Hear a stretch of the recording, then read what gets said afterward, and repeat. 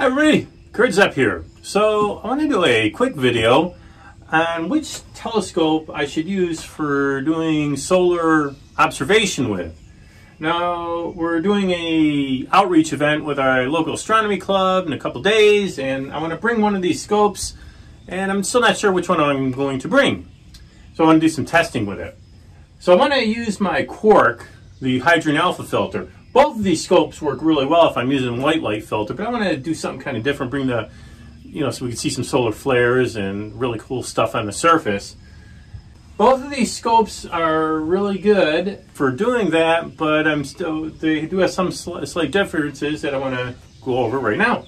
So the first scope is my Orion Short Tube 80. I've had this for years.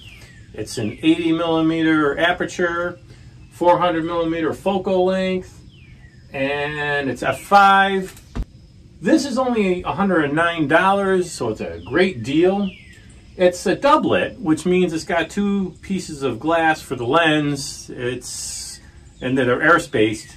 The two pieces of glass does a little bit more with the chromatic aberration that all refractors suffer from. That's where the light rays don't meet at different colored light rays don't meet at one point, so you have more pieces of glass, the better it is to take care of that. So that's the Orion Short Tube 80. Now, I could also bring this tube. This is my Orion ED80. This is the one I've been using for solar astrophotography. And this one is about $450. So why is this one so much more? Well, it's got a couple differences. For one thing, it's 80mm aperture, but it's 600mm focal length, and it's f7.5. So that means it's gonna give a smaller field of view, but it's gonna be more magnified. But that's not the only difference. The other difference is the glass. This is a doublet as well, but one of the glasses is extra dispersion glass. ED glass is what they call it, and that gives it makes it better for that chromatic aberration that I was talking about. So that's the big difference. That's why this one is much more expensive than that one. Now, I've used both of these scopes before for solar observing, and this scope I think I've seen the flares better out of. However, this scope I can actually get more of the field of view of the sun. I can actually almost get the entire sun with this scope. So that has some advantages too, especially for outreach. But I just want to go do a little bit of testing with it. I'm going to connect the camera up to scopes so maybe you can see some differences with that. Anyways, let's go take a look.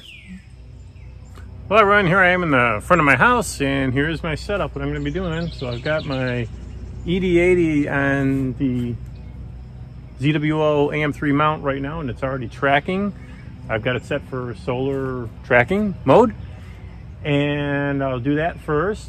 Then I'll do my short tube, the ST80. I also have my camera. That's the ZWO ASI 174, my new solar camera.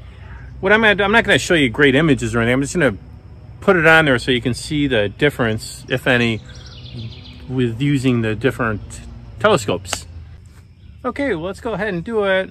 For most of this, I'm not gonna talk. I'm just gonna keep going and doing it, and I might say a few words in between. Anyways, let's get started.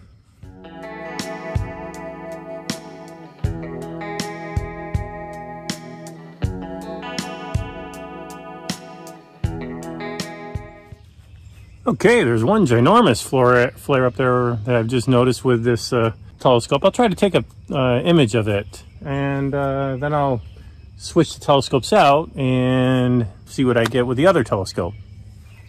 Okay, I'm on sharp cap right now, and I'm going to go scroll the outside.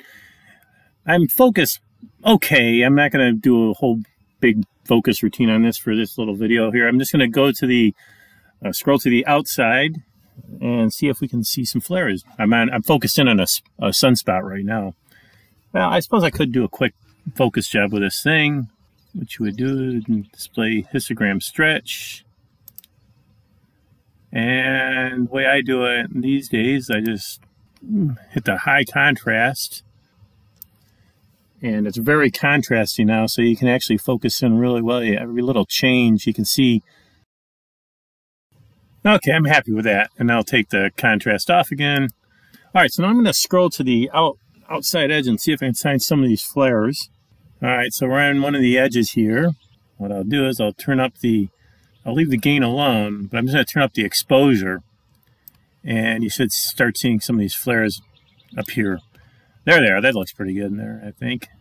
What do you think, huh?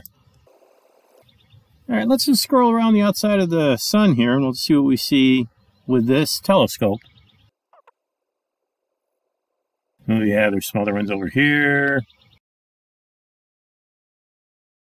Wow. Oh, boy, too bad I'm not taking imaging today. I've got a whole bunch of other stuff going on, so... Oh, look at that. Isn't that gorgeous? I'm controlling it with the, by the way, with the ZWO AM3 Mount controller, which is, what the hell's it, a Sky Atlas now. Oh, look at that one. Wow. Yeah, let's see if I can focus a little better. I don't know. Could be the air is not too, the atmosphere is not too stabilized. That's why it's wigging in and out of focus here so easily. There we go. Ooh, there we go. Good. I think I got it now. Pretty impressive. Okay, let's continue down. Almost. Ooh, there looks an interesting one. Wow. If you're wondering what the difference between a flare and a prominence is, I believe a prominence is just when it emanates from the surface and then comes back down and it's caught in its magnetic field, and a flare is actually when it actually releases. But I'm not sure on that. I don't know my solar terminology, and I keep looking it up, and you know, I'm not sure. I can't tell the difference. I need an actual picture, and I haven't found one yet that really just says this is what a flare is and this is what a prominence is. So I call them both interchangeably, and that's, I know it's not the right thing to do, but I'm telling you what I do right now. If somebody knows, please leave a comment. Be delighted. Okay, yeah, look at these things. Yeah, so these are prominences, I believe, because they're coming back in on themselves. Okay, well, I think I'm almost going around the complete circle here, because I started and the orientation was off to the side. Oh boy, I missed those earlier. Ooh. Now again, they look really impressive just observing it. I saw them clearly using my little eyepiece. By the way, the eyepiece is a Celestron 40 millimeter Plossy eyepiece, and I use that because it gives me a good field of view using the Quark. Remember, the Quark has a 4.2 Barlow on it, so it's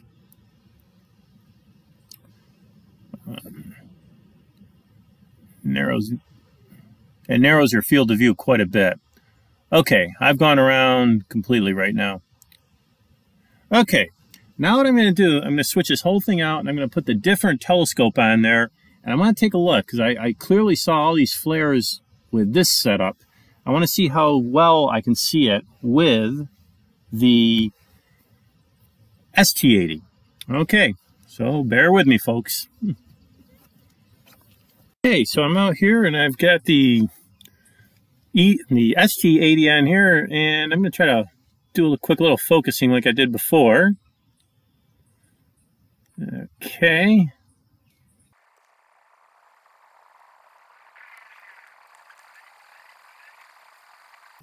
Wow, that looks pretty good too. My goodness. I think I'm seeing more contrast with this scope than I am with the other one.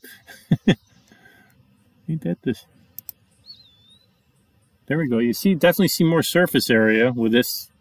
And let me go to the edges. Yeah, son of a gun, they're there too. Look at that. Boy, I am impressed with this little scope too. I like how I can get more of the area on it. So if I want to do I can do a composite. If I want to get the whole sun using the Quark, and this scope might be easier to do that with. Since this covers more of the sun, it'll be less images that I'd have to take in order to do the entire sun. Well, son of a gun, I don't know about you, but I'm not seeing too much of, a difference between this scope and the other scope, imaging-wise, as far as finding the flares. So maybe we'll bring this little one. Yeah, there's a lot of action going on in the sun right now. Unfortunately, I've got to do a bunch of other stuff today, so I can't be doing imaging today, unfortunately. His luck would have it. But that's all right. I'm doing this, and this is fun. I got to tell you, getting this Quark was one of the best things I ever did, because I really enjoy just looking at the sun, doing an observation, and it's real easy to do. So some of these solar scopes and solar imaging using the Quark, or even, I suppose if you get the one of those Coronado, that's a beautiful, look at that flare. Get one of those Coronado deals, or the Lunt, any of those things, I'd recommend it. Okay, well, I think that's it. Let me shut everything down. Okay, folks, so I think I'm going to shut everything down now. I got my answer, and the answer is both of the scopes do pretty well, and that little ST80 did better than I thought. I thought it was this one, the other one was going to be much, much better, but I'm not seeing that in the images that I took. And I did actually see it with the observing. I didn't think I was going to see it as clearly as I did. So I'm very happy about that both of these scopes I can do better, do just as well with either one. But I do think I do get more contrast, at least observing, with the ED80 than I did with the ST80, but the ST80 did pretty well, don't get me wrong. Anyways, I hope you enjoyed this, and we'll see you next time.